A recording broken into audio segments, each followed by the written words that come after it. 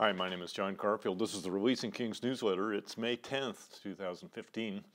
I want to talk to you today about Welcome to Warfare. This newsletter is a little bit longer than the video, so I'm going to be skipping parts of it, and I encourage you to look at the blog. Also have a graphic there that I want you to see. But basically, what's been on my heart is just the awareness that in our culture and in our Christian community, there's an ingredient of pacifism. And what I've noticed is that as I've released my own heart into becoming who I am and have helped others to do the same, what we're finding is that, for example, in politics, that I've come to an awareness that God loves the United States as well as 160 other nations, and that it's partly my responsibility to help my nation, as well as other nations, to become what God has for us. There's a destiny on cities and nations, just like there is on individuals, and God has placed it on our hearts to carry those nations, those cities, those communities, those states into the place that God has for them. So there's a responsibility on one hand, and a burden that's really from the Holy Spirit on the other to get involved. Now that's different from where I used to be, and where probably you used to be as well, in that I used to think of politics and business as dirty and beneath Christians to get involved. So that's changed, and I'm sorting my way through those feelings, and I'm trying to articulate that in this newsletter. So with that introduction, the new is that we're giving ourselves permission to undertake great kingdom initiatives that bless nations, and at the same time encountering the deceitful powers of darkness reacting to Jesus in us. Like Nehemiah, we're building the walls with weapons at the ready. So Jesus was the essence of love and compassion and mercy, who forgave Mary, healed the beggar, and raised Lazarus from the dead. We always think in terms of, what would Jesus do in this situation? He was also the lion who confronted the hypocrisy of the Pharisees, called them blind guides, and referred to their father as the devil. Now that's strong language. And if anybody did that today, they would say, that's not what Jesus is like. But in reality, that's exactly who Jesus is like himself. So Jesus loved and welcomed God's people, yet he resisted evil. Those who embraced the light felt his love, while those who embraced evil felt his truth. I feel trained and comfortable with love, acceptance, and healing, yet I feel very untrained in resisting and confronting evil, expressed through ideologies, spiritual powers, and people. How to confront those things is not something I'm comfortable with yet. So, and I'm seeing, for example, the news media is sort of a bastion of oppression in a way. It's like watching professional wrestling where intellectuals shout over one another, belittling the opposition in tirades of talking points that are unnerving. So they're prone to cover everything the devil is doing while ignoring everything God is doing. And it leaves my heart defiled and doubtful that the kingdom can come. And I've noticed that it takes me out of my heart and into a level of mental cynicism. So let's talk about cynicism for just a moment.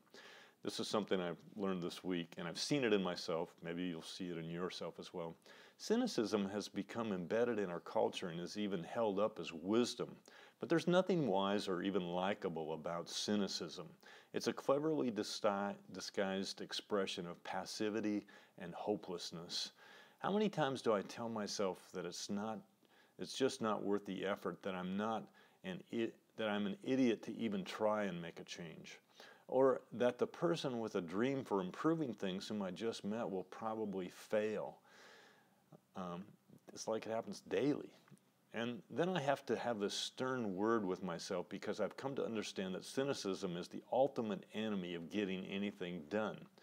It's the ultimate enemy of a better future where dreams come true. Cynical resignation is morphine for the wounds of unrealized hope.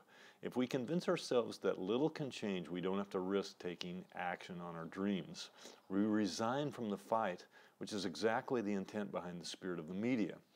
The equivalent expression of the heart is cowardice. And I've got a graphic that just shows the progression from pacifism to initiative through cowardice, being optimistic, being inspired, and then being active on the heart side. And on the mental side, it's going from cynical to being discerning and wise, and then taking initiative. So I want to describe two areas. One is, what do these people sound like that can do this? Let's talk about their words. I want to suggest that God is raising up some kingdom people who are not passive and are willing to join the fight to defeat enemy tactics. They have several characteristics, but the first is that they will not tolerate a lie or a liar. They speak truth with love. It feels like a velvet-covered brick in terms of its clarity, its authority, and its anointing. Lies cannot stand in the presence of these vessels. Their yes means yes, and their no means no. These folks have a backbone, yet they're not mean-spirited or demeaning toward other people. They are a rock in terms of shining a light on darkness. Their words have impact because they connect truths that other hearts are feeling but have been afraid to articulate. The first lie being promulgated right now in our culture is that there is no evil, no devil, no demons, no hell, and no judgment now or in the future. No justice.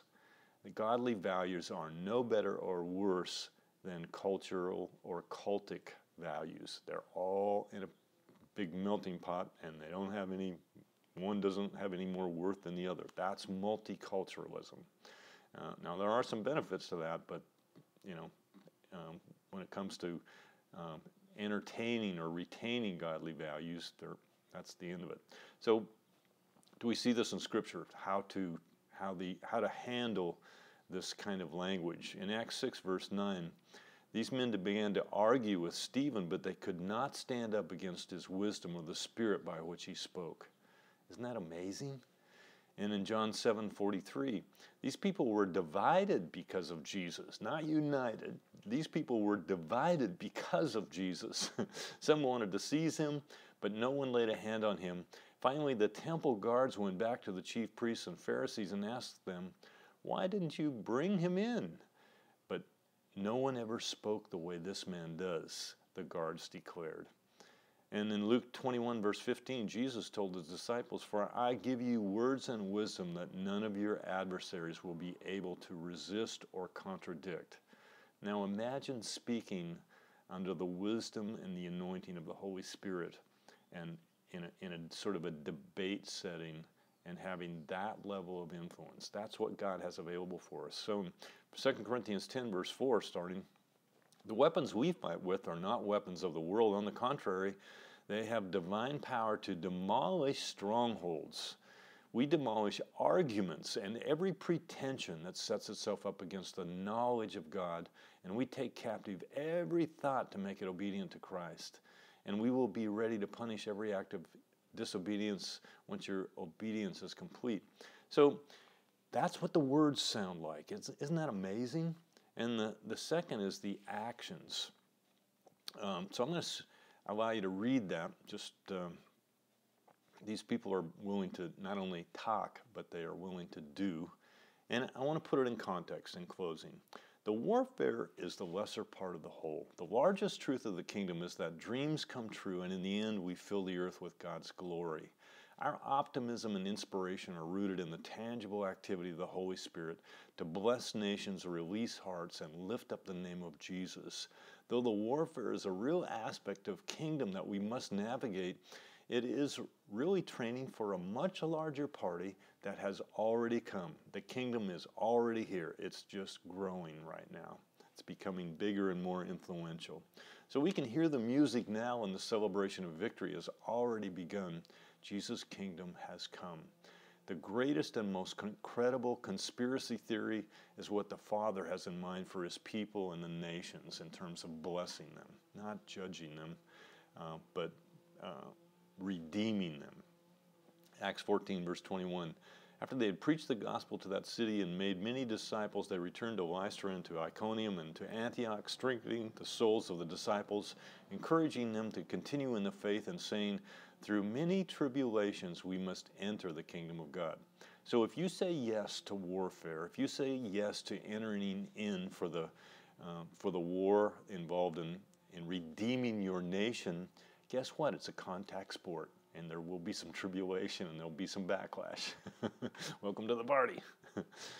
2 Corinthians 4, verse 16. Therefore we do not lose heart, though outwardly we are wasting away, yet inwardly we are being renewed day by day. For our light and momentary troubles are achieving for us an eternal glory that far outweighs them all. So the bottom line is, I'm not encouraging you to be a martyr. I'm encouraging you to be a victorious warrior, not afraid of the battle, not afraid to get involved, not a pacifist, but one who takes kingdom initiatives and is willing to speak the truth in love. Go for it, brother and sister. Amen. Have a great week.